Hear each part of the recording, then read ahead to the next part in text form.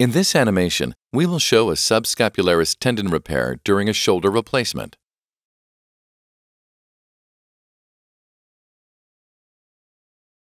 Wear and tear arthritis of the ball and socket joint in the shoulder, also known as the glenohumeral joint, may cause enough pain that you decide to have your shoulder replaced. The tendon in the front of the shoulder, the subscapularis, is removed to allow access to the joint. To repair the subscapularis after shoulder replacement, your surgeon can choose from a variety of techniques. In this case, your surgeon removes the muscle with a small piece of bone, a procedure known as an osteotomy. After the bone has been prepped for replacement, your surgeon will pass several suture tapes through the bone.